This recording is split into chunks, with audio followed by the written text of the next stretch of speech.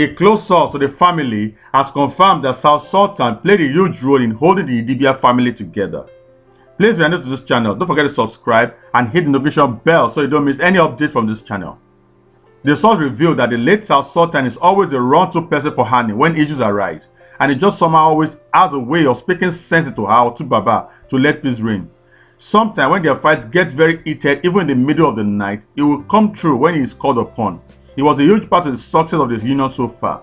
The source further said, many will not understand, but those who really knew them knew. Annie will miss him the most because he was the only friend that had the access to Two-Face Mumu button and got him to solve better. Recall when the late singer Sound Sultan passed away in July 2021 at the age of 44, following his battle with angioimmunoblastic T-cell lymphoma. Annie Idibia couldn't sleep. Annie spent some time off social media to mourn him and then took to her Instagram to pen down a tribute for the music star and her husband's close friend. She wrote, "Still can't sleep, find it hard to breathe. Oh my Larry, our lives can't be the same again." In another post she wrote, "Forever in our hearts, too good for this world."